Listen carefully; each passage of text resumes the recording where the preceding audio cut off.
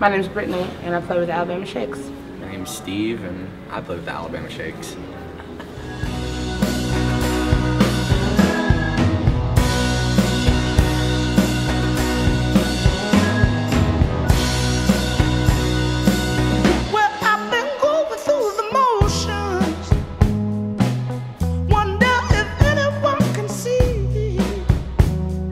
My favorite memory from this tour is when Zach stuck a banana in his pants.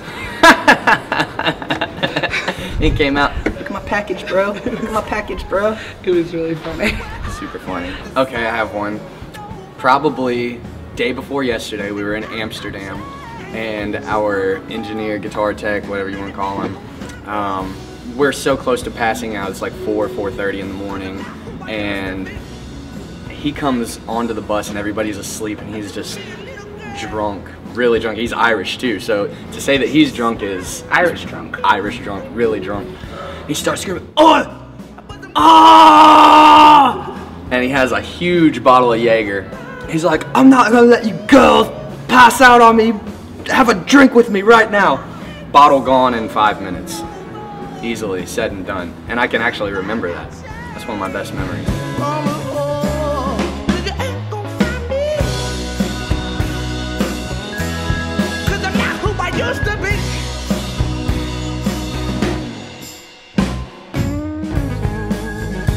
Okay, so one of our very first shows we played was at this place. It was either Mercury or Mercy Lounge. Which one in Nashville? Mercy. Mercy Lounge, oh, okay, shit. in Nashville. And our keyboard player, Ben, he couldn't make it because he was playing with another guy, Dylan LeBlanc, who's opened for us a couple times on this tour. And he had a friend that lived in Nashville that plays saxophone. His name's John Tiven. And he was like, "Hey man, can you get me into this show? I really want to go." And he's like, "I'm not going to be there tonight, but you know, I'll pass it along. I could probably get you in and whatnot." So he does, and he gets to the show and he's like, "Hey guys, I got my saxophone. Would you care if I sit in on a couple of songs and play with you?" We're like, "Yeah, not a problem." And he comes out and he plays solo saxophone for our entire set. Weirdest, most awkward thing I've ever witnessed on stage.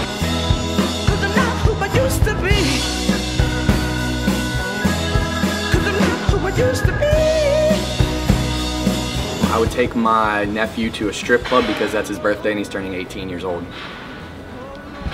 So that's what I would do. I just be with all my friends and family, my pets. We'll just be sitting in the backyard barbecuing. Uncle Orange would cook some of his famous ribs. We'd be drinking, we'd be happy and smiling. And if that wasn't in, well, I probably wouldn't know it. Wouldn't know the difference.